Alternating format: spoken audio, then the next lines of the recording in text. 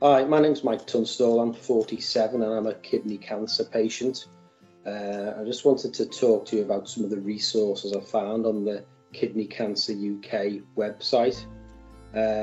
Following a radical nephrectomy in 2009, I had a reoccurrence in the remaining kidney, and I was given different treatment options. One was to have surgery, and the other was to have radiofrequency or cryoablation. So what I did was a bit of research myself.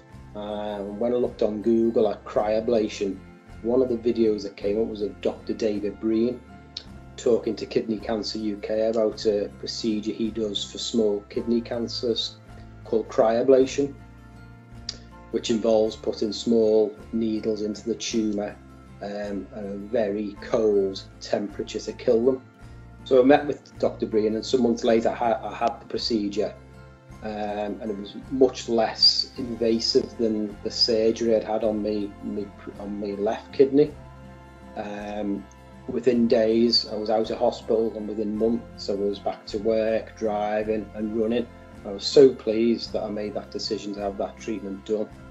And it just shows you the invaluable information that's available on Kidney Cancer UK's website.